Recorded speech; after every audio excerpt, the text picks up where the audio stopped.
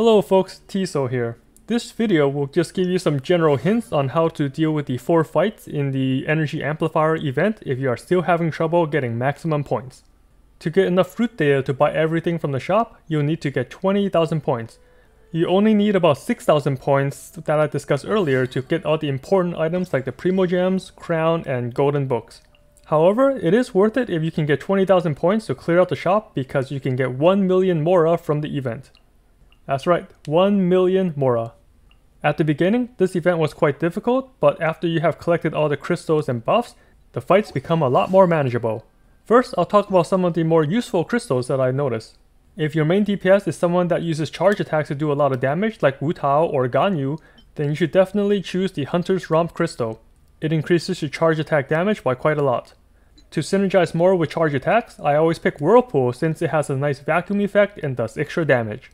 Execution is another one that helps out charge attacks, but I noticed it doesn't do crazy amount of damage for how infrequent it happens. One of my favorite buffs is the Timely Rain. This pretty much summons a little rainstorm when your elemental burst hits an enemy. This is the best buff period if you have Ganyu.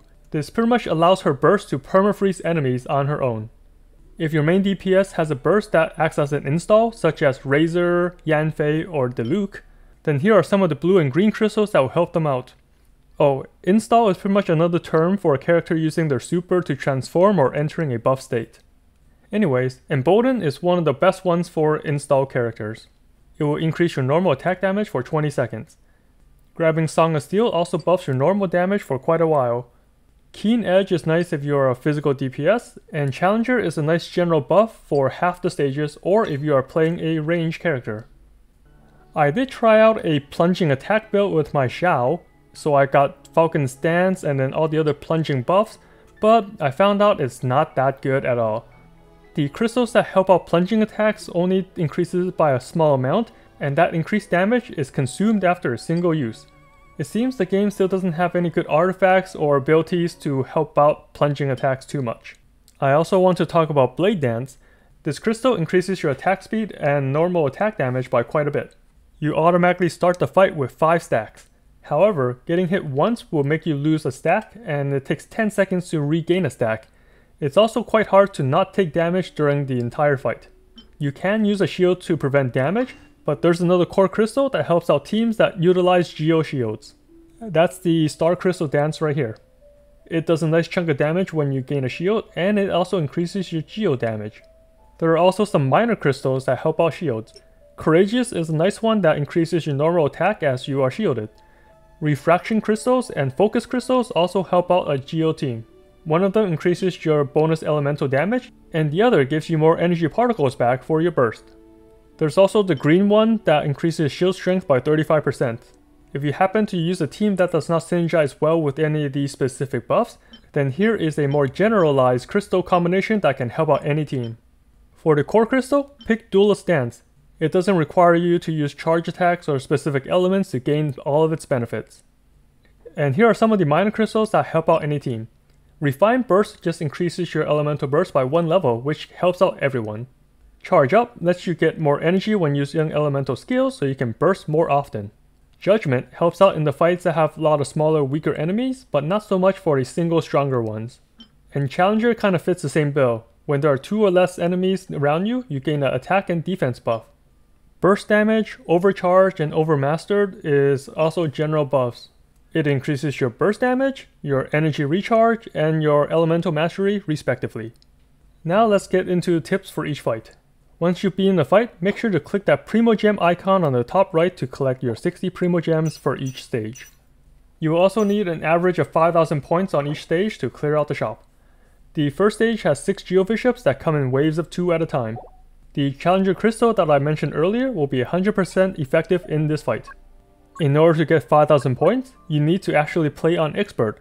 Maxing out everything on hard will not net you enough to clear out the shop. The gimmick here is when one of the Geobishops die, they leave behind a little crystal that explodes.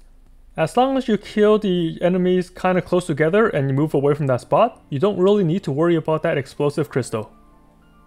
For all these fights, you can actually use revival items, heal up, and use food buffs, so definitely eat up if you are having trouble clearing the stage. For the fight itself, there's not too much to talk about.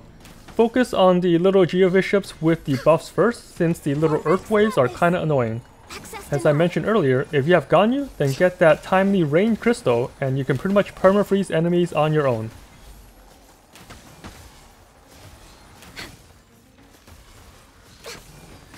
And the last thing to note are the little clear diamonds that the enemies drop when they die.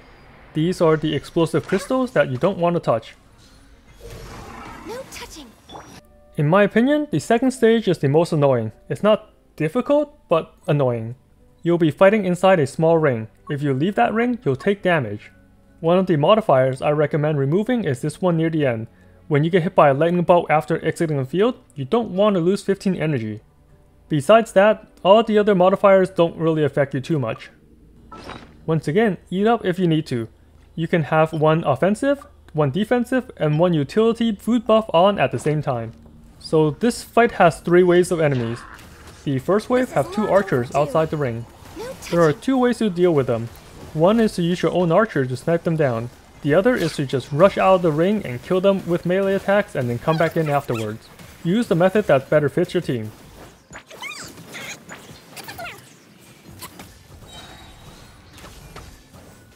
The second wave will have 2 archers and 1 shaman on the outside. I like to focus them first since they keep shooting arrows, which is quite annoying.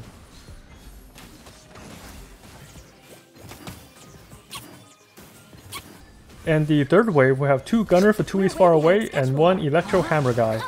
If you cannot defeat the 2 gunners before their shield comes up, then either bring a hydro character or use the timely rain buff.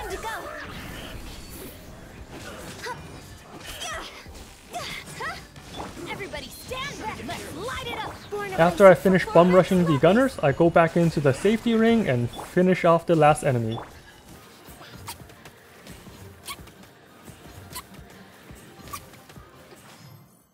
The third fight with the mechanical enemies is probably the easiest one. There are 2 gimmicks here. The first one is the enemies will heal up about 50% of their health if you don't kill them fast enough after they drop below 15%. The other gimmick is a huge white orb that spawns and tracks towards you.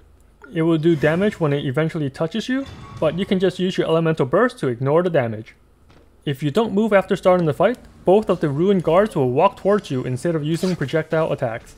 Once they are grouped up, just use any AoEs you have to bring them down.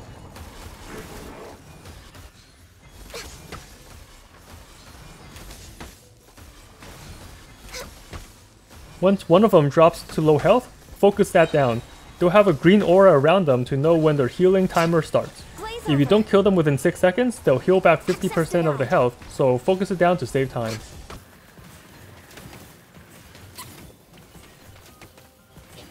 And here is one of the energy orbs that tracks you down. It will damage both you and the enemies, but it doesn't do that much damage to the enemies anyway. When you're about to touch it, use your elemental burst to ignore the damage. And that's pretty much it for this stage. You should have seen these enemies many times before, so you should know how to deal with them by now.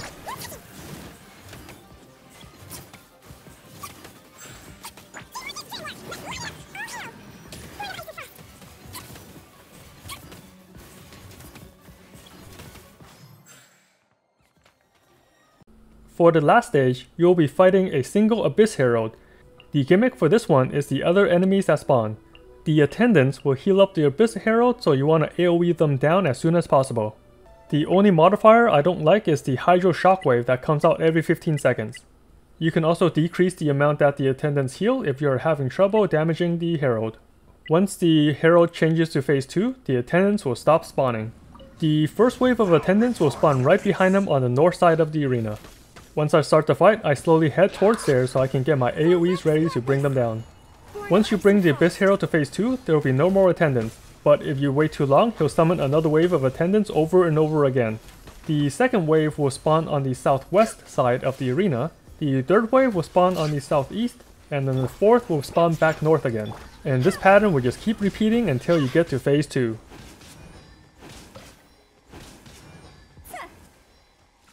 Once he reaches phase 2, just keep doing elemental damage to destroy the shield. Cryo damage is the best since it does the most damage and it freezes the heralds for quite a while. Anyways, that's pretty much the general tips for the 4 fights on this event. It's not that bad once you have a large selection of buff crystals to choose from. If you are still having trouble taking the hero down, check out my Biz Hero guide by clicking the top right icon. As always, thanks for watching. Try to get that 20,000 points in order to claim 1,000,000 more from the shop. And as always, have fun out there, traveler. Oh, and quick shout out to the Love Handle phone grips. My affiliate link is in the description below.